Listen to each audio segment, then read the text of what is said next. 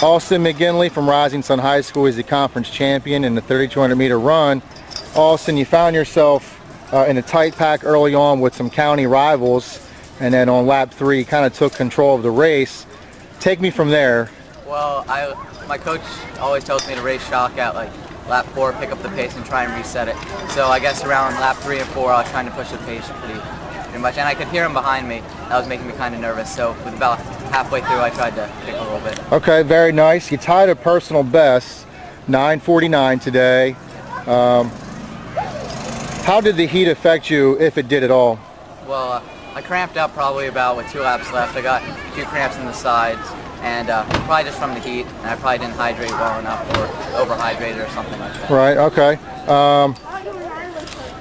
Late in the race, you pretty much had command of it. However, Theo from Elkton hung on, and then Stephen Thorpe from Perryville was making a pretty good push.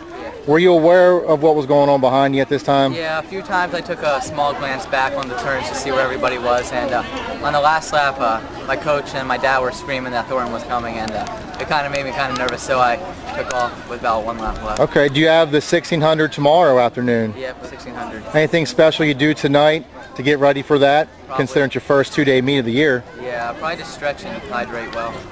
All right, good job today. Congratulations. Thank you.